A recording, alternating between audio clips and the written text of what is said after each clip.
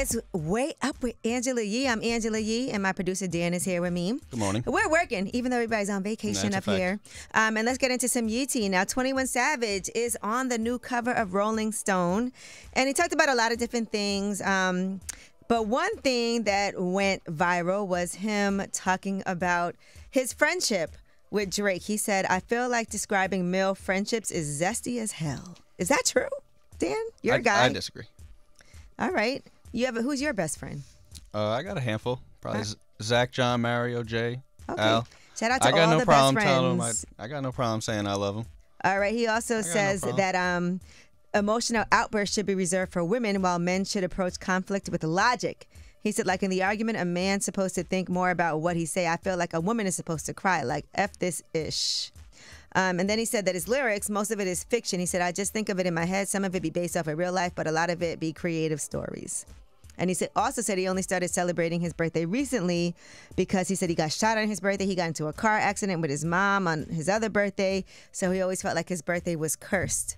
And so he would sit in the house on his birthday every year. I feel like all these artists are now saying that their lyrics, by the way, are fiction. As they should. And we're going to rock with it. Yeah. All right. Kareem Abdul-Jabbar is talking about his hip replacement surgery. And, you know, he fell, and he said, "You may have heard that Humpty Kareem had a great fall. It's true. I was at the Manhattan Transfer's final public concert at Disney Hall, ready to read a letter from Kamala Harris and provide some praise of my own for a group I love and admire, but I fell and was carted off to UCLA Hospital with a broken hip. I like to say I fell while trying to save a child from plunging over a balcony, but I just tripped." It's not a great story. Hard for me to accept that a once world-class athlete just stumbled, but age is the great equalizer and humbles us all. That is a fact. It's like a tree falling, too. We can't play basketball like we used to. We can't go up the stairs like we used to. He's like 7 feet, too.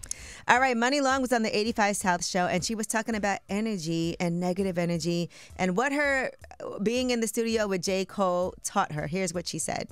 I remember one time I had a moment in the studio where J. Cole was there, and I was just having a bad day, and I started just talking trash. Cole came in the room, and within 2 minutes, he heard what we was talking about, and he got up and left. And I just remember being like, damn. What we say? Why did he do that? Yeah. But then I realized we wasn't on the same frequency. He not on that. Complaining, that kind of conversation does not circulate in higher level rooms. He didn't judge me. He didn't say nothing bad.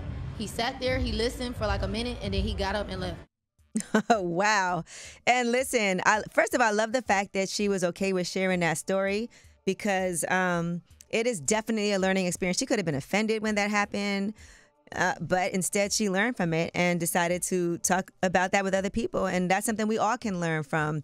There's times that you got to check yourself and check your negative energy and say, okay, why am I acting like this? A lot of times, I always say this, that's a reflection of your own issues. When you're talking negatively and talking about other people in a negative manner, a lot of times you're not happy.